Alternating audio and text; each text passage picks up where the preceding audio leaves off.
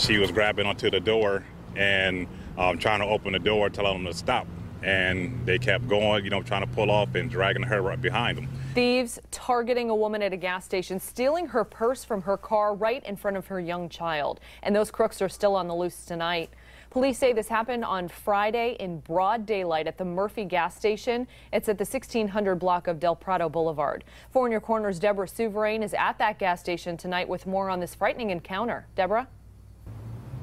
Amy, the crooks who did this were actually at a pump right next to the victim. They watched her and waited for her to go inside to pay for her gas, not realizing that her son was watching them. It was the cries for help from that little boy that made the mom realize something was wrong. Yeah, she thought they were going to actually run her over.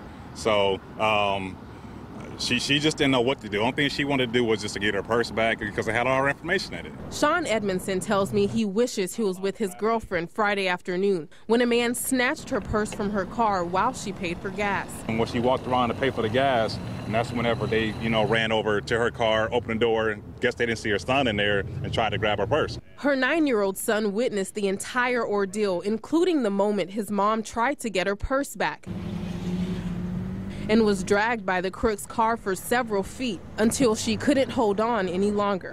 She was grabbing onto the door and trying to open the door, telling them to stop, until she just had to let go because they was going too fast and she was like scraped up her feet and everything. They were bleeding. The entire incident captured on these surveillance cameras. His girlfriend was carrying their rent money and other important documents. Edmondson tells me the most disturbing part of this incident is just how bold those crooks were. Right in the middle of the daytime, that's bold. The gas station, when you see that there's cameras and everything around for someone to do that.